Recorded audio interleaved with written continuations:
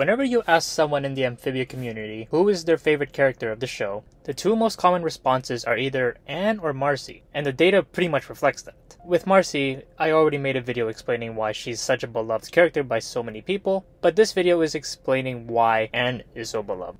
I'll be honest, although I like Anne and Marcy equally as my favorite characters, I do think the reasons for why Anne is adored so much are more interesting. Normally, when it comes to most shows, movies, and stories in general, fans usually don't have the main protagonist as their favorite character. When it comes to other Disney shows like The Owl House or Gravity Falls, for example, I generally prefer either the antagonists or allies of the main protagonist, rather than the main character themselves. So what makes Anne one of the best, if not the best protagonist that has ever come out from a Disney show? The answers vary from person to person, but there are some common reasons that people bring up for this question. One of the most common reasons people will bring up for loving Anne so much is, well, her character design. Similar to Marcy, Anne looks adorable. She has quite a lot of moments where you can't help but want to give her a hug. It really seems like the artists of the show went out of their way to make Anne one of the most adorable looking things to have ever existed in the cartoon. Of course, adorable looks needs to be backed up with the other reason for why Anne is beloved: her goofball personality. Similar to other well-loved characters in the show, Anne is very fun and quirky, which is to be expected. When a character is very good at being funny, we tend to like them a lot more. When it comes to Anne, her fun personality makes us, the audience, like her a lot more as comic relief through her memorable lines and slapstick moments. Hey, was anyone gonna tell me I have leaves in my hair? Not now, Anne! Oh great, sorry! More importantly, Anne's funny personality goes well with another reason why she's often appreciated by fans, which is the pain and struggles she goes through in most episodes. To be clear, I'm not just referring to the slapstick. I'm referring to Anne's personal flaws and emotional pain she goes through in the show. In some of these scenes, we see her in a more intimate perspective where she reveals a lot of her own imperfections and insecurities. These moments turn Anne, who is a fun, loving character on paper, into someone who closely resembles an actual person in real life, someone with desires, goals, and empathy for other people. As a result, Anne becomes much more than just a character in a story. She becomes someone who people actually care about and want to see them succeed and grow.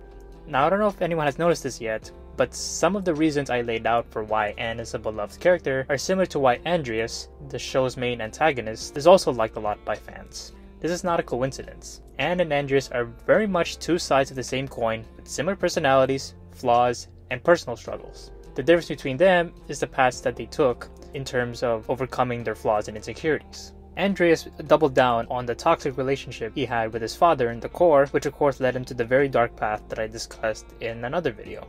However, Anne was fortunate enough to meet Sprig, who allowed her to see just how toxic of a situation she was in with her relationship with Sasha and Marcy. This leads us to the last main reason I'll cover today for why fans love Anne so much, which is the growth she experienced.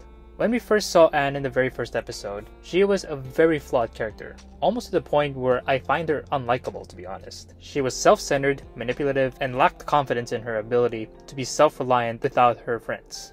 However, in that same episode, she showed redeeming qualities like her strong heart with empathy and willingness to help others. Since that first episode of the show, we slowly but surely see Anne grow out of her flaws through the help of her friendship with Sprig, and it surely was not easy on her. By season 3, Anne has become a completely different character. She became very confident in herself, cared so much about others more than ever, and believed the hardest thing to do is sometimes the right thing for the scenarios she faced. When people saw Anne go through all of this growth, and considering they care about her like she was a real person, they can't help but feel proud of how far she has gone. At the same time, because of how emotionally attached we have become to Anne, it also hurts so much to see her bite the dust.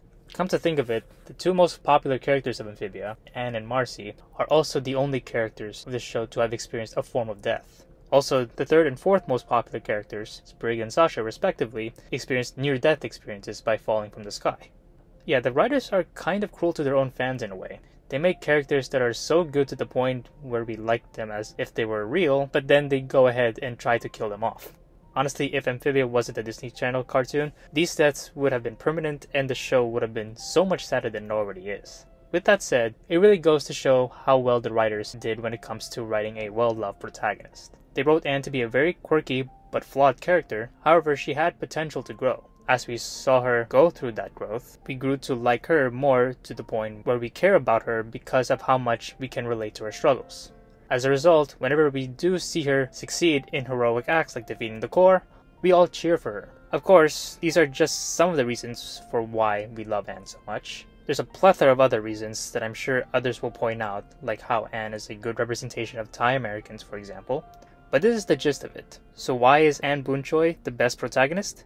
Simply put, she was written to be a real person to the people who followed her story.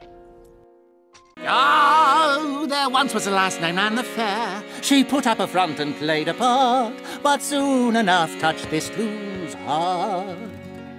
Hey guys, thanks for watching this video. I hope you guys enjoyed it and learned something new from it. If you did, please give this video the thumbs up. And if you'd like to see more content like this, click on that subscribe button below. Anyways, I hope you guys have a great day. See you in the next one.